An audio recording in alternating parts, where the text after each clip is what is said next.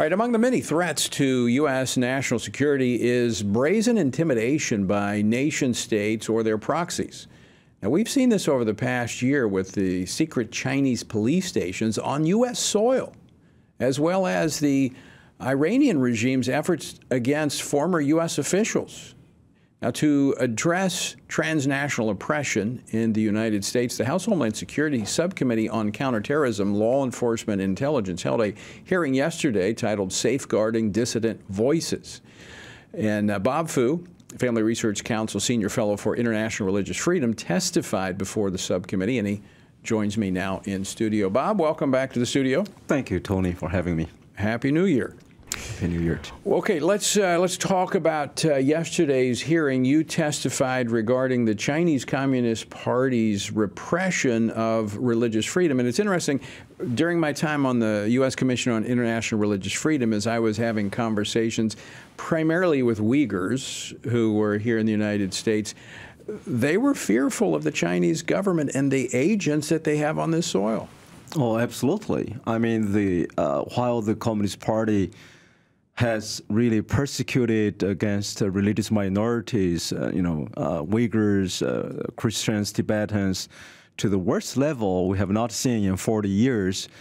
And their transnational repression effort has also grown rapidly in the past few years. I mean, not only they are, engaging brutal, even kidnapping, from Thailand to, but also in the U.S., of course. So let's talk about what's happening here in the United States when it comes to those who have fled to this country for freedom.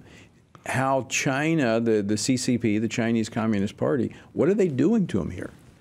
Oh, the CCP has used its agents and used its hired thugs by engaging like physical intimidation, harassment, to what we call the swatting and cyber threats and demonstrating in front of people's houses. Yeah, like in my like in front in of your my case, house. Yeah, like many for over a month. Yeah, over 2 months. Over 2 months, my wife and I and our whole family had to be evacuated by the FBI and the local law enforcement. But not everybody has the benefit of federal protection. So you've got there's so much fear among those who are here in the United States when they have these Chinese agents pursuing them. Yeah, the only purpose of the CCP is to silence all these voices, these dissident voices in American soil. I mean, we have I'm a friend who was a former Tiananmen Square students leader in California, and he has a very popular show on the YouTube critical of the Communist Party, basically when his house was also being besieged, preventing his 2 children from going to school. And, when he reported to the California police, and the police knocked his door and said, "Sir," the so-called protester said, "if you shut down your YouTube and be silent, they will leave." That's amazing. Very clearly. It's amazing. Yeah. So what was the outcome in yesterday's hearing? What else took place? I hope, with that bipartisan approach led by Chairman Floger. There was bipartisan concern. Yeah. But from both parties. Yes. They recognize there's a problem. They do, yeah. Okay. I think both sides of the aisle recognize that. But I did point out, my first recommendation is to have the DOJ restore the Trump administration's policy called the China Initiative. That basically giving the law enforcement the sufficient tool to specifically, sort out and target those perpetrators of the CCP's transnational repression. But almost really a month after this administration came to power, and mysteriously that initiative was canceled. That was a very bad decision. Yeah, that's a whole other topic as to the connections between this administration and CCP China. won that round. Right. Yeah. Bob, we just got about a minute left. I want to ask you about, in fact, last time we were together, it was a dinner with Taiwanese officials. The chairman of the parliament was with us. We had dinner. And over this past weekend, the Taiwanese people went to the polls, overwhelmingly electing a pro-independence, pro-democracy party, William Lai. Your thoughts on that?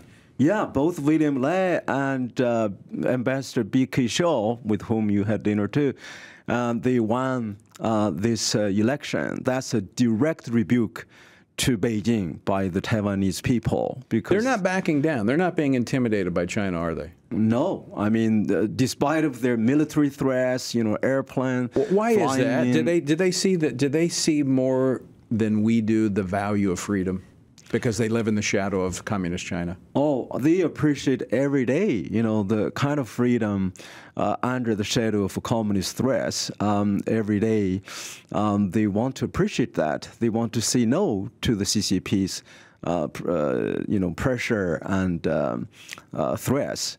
So I think that's why, against all odds, I mean, the CCP did not even kind of hide their preference to the pro-Beijing candidates, and yet they elected William Lai.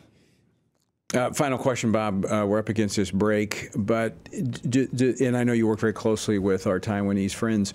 Do they feel like America is reliable in this standoff with China? I think both of the president, William-elect William Lai, and VP-elect Ambassador Shaw are universal value American, the candidates, and they were actually both like you sanctioned by I know the CCP. I'm in the part we started a club. That's right. Yeah. Well, I appreciate their courage, and I appreciate yours as well. Thanks so much for joining me. Thank you for having me.